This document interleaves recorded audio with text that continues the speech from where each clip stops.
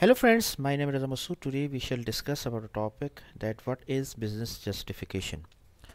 Friend, today's topic is very interesting, very important with respect to project management, especially if you are dealing with multiple types of projects and you have to deal with implementation of multiple projects. So let's start. First of all, I would request to please subscribe to my YouTube channel and click on the bell option as well so that my new videos can reach to you. So let's start, friend. What is business justification, friend? Friend, this is a topic which we have taken from the PMBOK guide, Project Management Body of Knowledge, and today we will see that in actual what does it mean by business justification. This topic basically pertains to implementation of any project. Whenever we are going to implement any project, we are going to initiate any project, we need a business justification. Generally, it is also called as business case as well. Business justification and business case, these are the two synonym terms which are interchangeably used. So business case or business justification means, if you just see these two terms, business justification, that means whenever you are going to initiate any project, you need justification, you need a reason that why you are going to start any project. What are the reason that you want to start a project? For example, you are working in any bank, for example, and you want to initiate a project that you want to implement a mobile application through which customers can do the fund transfer, for example. So here the business case or business justification means that in actual why bank needs to implement a mobile application, why they need to implement, because they can increase the customer satisfaction, they can increase the revenue, they can increase the customer facilitation. So due to that reason, they can launch a mobile application, they can decrease their operational cost as well, they can decrease their human resource cost as well, because all the work is doing through the mobile application.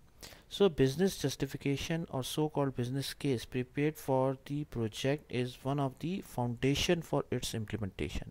Okay, it allows to assess the desirability, reasonableness and purposefulness of future activities and to assess the probability of success of implementation in the short and long term perspective. That means that whenever you are making a business justification or business case, though, so that means you are basically telling the organization that what are the reason you need to initiate a project, what are the probability or chances of success, and actually what is the objective, and if you don't do that things, so what will happen, what are the consequences of that. For example, if you don't launch a mobile application, so what are the consequences, because the other your competitor bank is also launching a mobile application, so if you don't launch, so the other bank is launching, so that means they can increase their customer base, they can increase their revenue, they can increase their customer satisfaction, they can more facilitate their customers, so obviously you will lose the chances as well.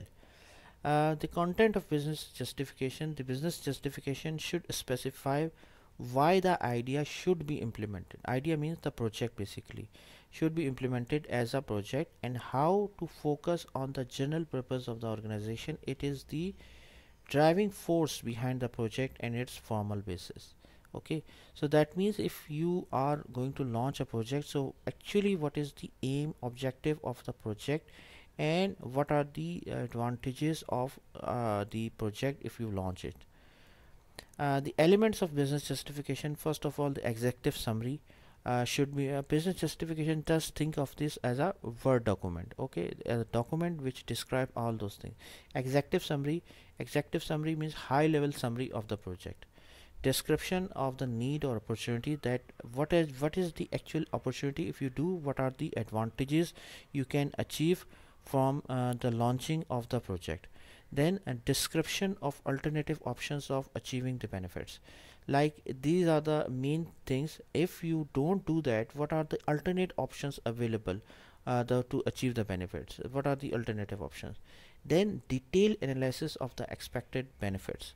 Here this is a very important point, because see, this should be clearly mentioned that in terms of Benefit means that, for example, you can increase the employee satisfaction, you can increase the revenue. So in detail, not only a high level, it should be detail mentioned that what are the benefits you are expecting to receive.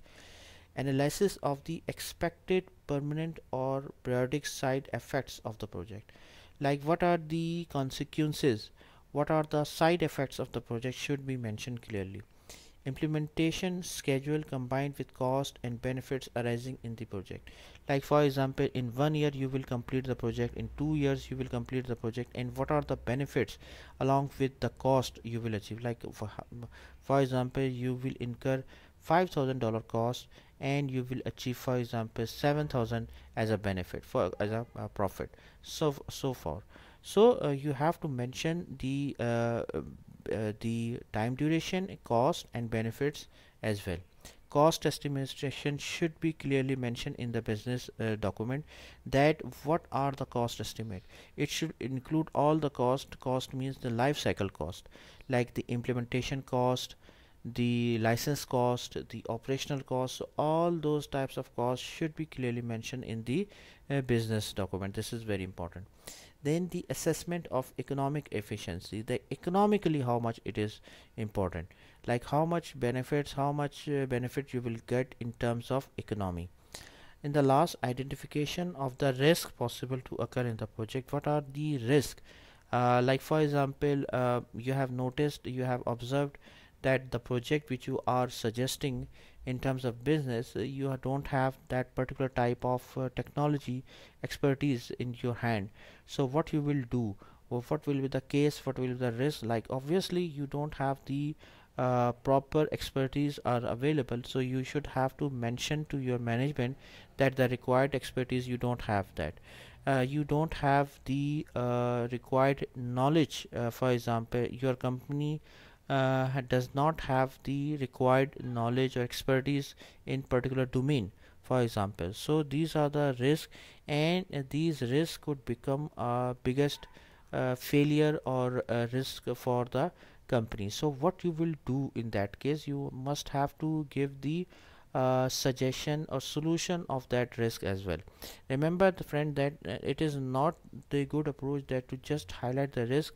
You should have to mention the risk mitigation approach as well, that if that risk occur, if that risk happens, so what is the appropriate solution, what is the appropriate solution of risk mitigation, how you can mitigate that risk. So it is also very important. So in the business justification document, you need to mention the risk, and also you have to mention the risk mitigation approach as well, that how you can mitigate that particular risk as well. So thank you, thanks a lot for watching the video. I hope you like this video. If you like, please share it with your friends and colleagues, and thanks for watching the video. Thank you.